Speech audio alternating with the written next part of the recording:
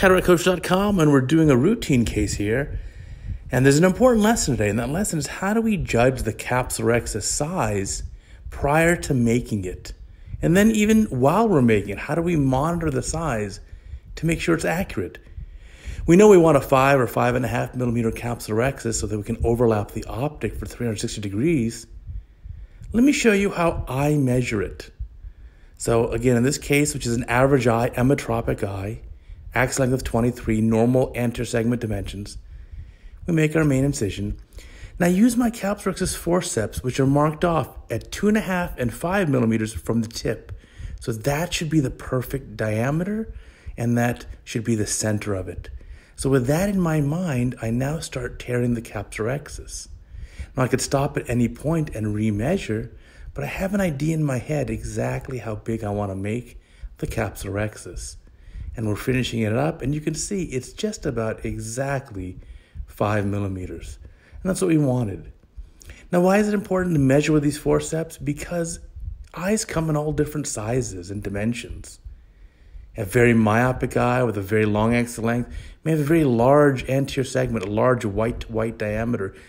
Differences in pupil dilation and iris position can also play a role. So you cannot use the pupil size or the dilation to judge how big to make the capsulorhexis. We need to measure it to have an idea. So I'm showing you a simple way of doing it. We'll do phaco chop in this procedure.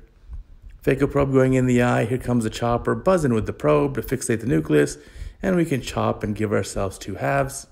There we go. And now rotate the lens, buzz in again, and we can break it up further with the chopper. There are newer devices. You can use a $500,000 femtosecond laser to make the capsulorhexis for you.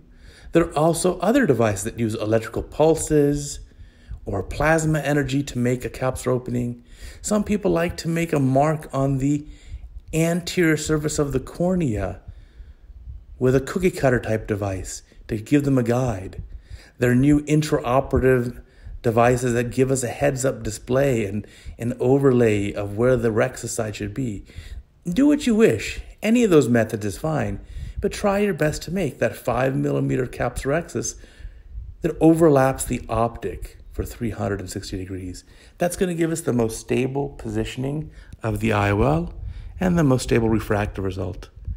So moving this last little piece of lens nucleus here, or epinucleus, and now we're almost ready for the cortex removal.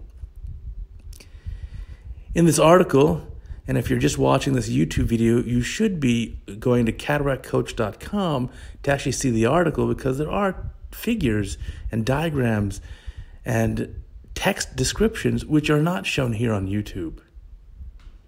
So now removing the lens cortex, we'll finish up the case. In the article that accompanies this video, there is an example of a very large myopic eye, long axial length, and more importantly, large anterior segment with a large white-to-white and extreme pupil dilation.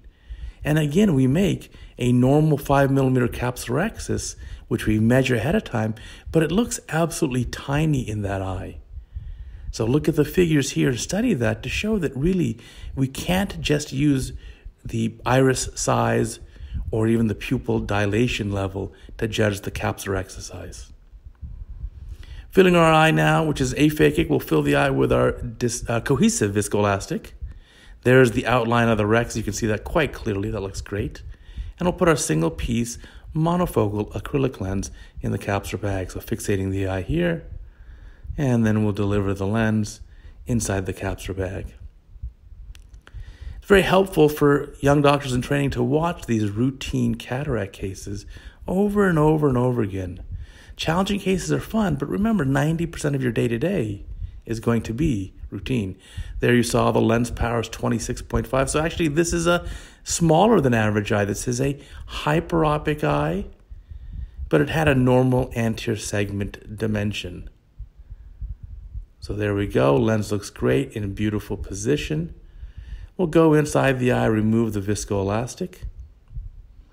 Underneath the IOL, to me, is an important step. So we go underneath there, remove that viscoelastic, and then we'll center up the optic and remove the remaining viscoelastic from the anterior segment. What happens if you don't overlap the optic for 360? Usually not too much. As long as you have it overlapped for most of it, let's say more than half, 200 degrees or more, that's often enough to really keep the IOL in good position. You just have to be careful. You don't want the IOL to tilt in the capsular bag. So if you have rhexis overlapping only half or less of the optic, and half of the optic is tilted forwards, that'll induce a lot of aberrations, such as astigmatism. There may even be a little myopic shift as the lens moves anterior, and it could induce higher aberrations, such as coma. So again, sealing up our incisions here, we'll center that lens up. That looks really good. I like the overlap of the optic and the rhexis. We can sweep inside the anterior chamber, make sure there's no retained viscoelastic, and we'll finish the case. Thank you for watching, and make sure you measure your capsulorhexis.